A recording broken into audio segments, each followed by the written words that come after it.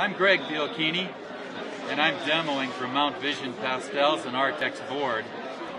The board I'm working on, my support for this demonstration, it's Gator board.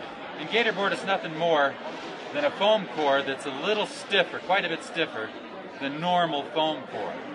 And a lot of artists are using it because it's lightweight as compared to wood, and we use it when we travel. And I like the black Gator board because it shows off my work better, especially for demos.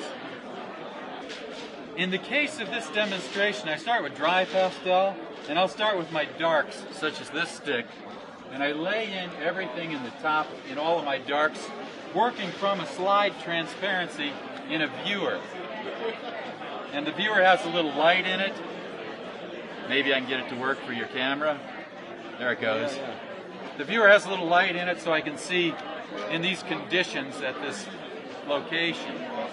But I'll start with the dark and I'll block in my dark looking at the viewer, and then I'll get a nice middle value for the grass, and I'll lay all that in with dry pastel. Then I come back over the dry pastel with water and a big cheap wash brush of some kind, some throwaway wash brush basically.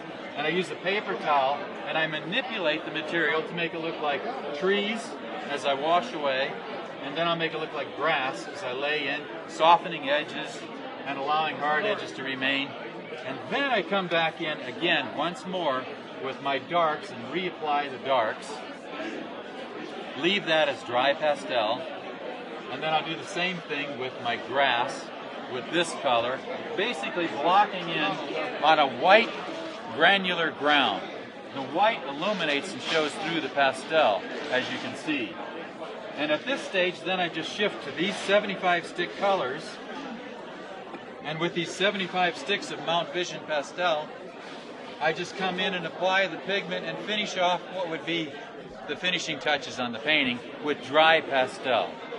So basically, I go from dry pastel as a block in, turning the whole thing into what would be sort of a big toner, sort of a customized toner that matches my slide.